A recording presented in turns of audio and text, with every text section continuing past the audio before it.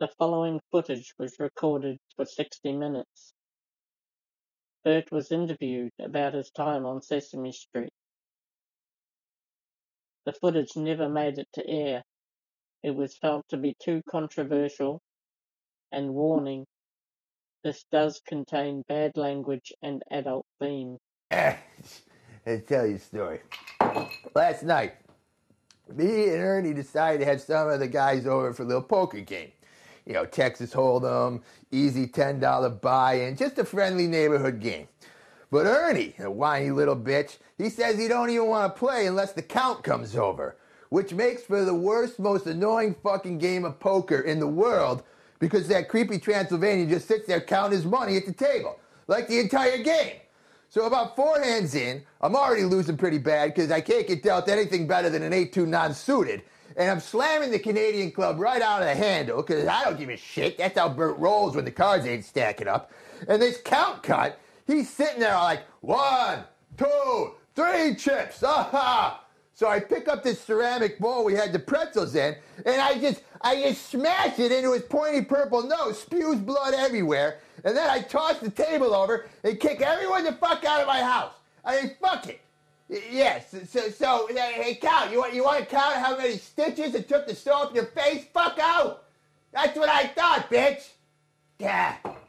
Hey, Tu Van, Tu Chong, Jing Dong, get in here.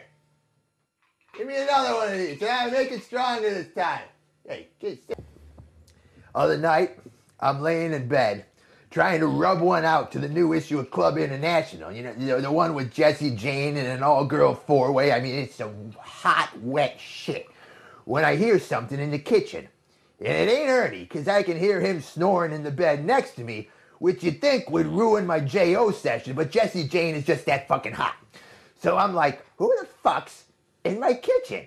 And I get up, naked, throbbing yellow heart on, and I grab my Glock from under the mattress, and I tippy-toe into the kitchen to regulate.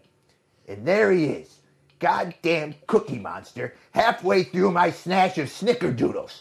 So I just raise the piece like this, just like this, and I says, bitch, you better get down on your hands and knees and clean this kitchen floor with your fuzzy blue face, or there's gonna be snickerdoodles oozing out a hole in your gut, and then who's gonna clean that up, huh, bitch? And you better believe that floor never looked so spick and span. Swear to Christ, though, this street's going to fucking hell. Hey, Sugar Tits, get in here. Get it. Sit up. Sit up. I'm ready for another drink, baby.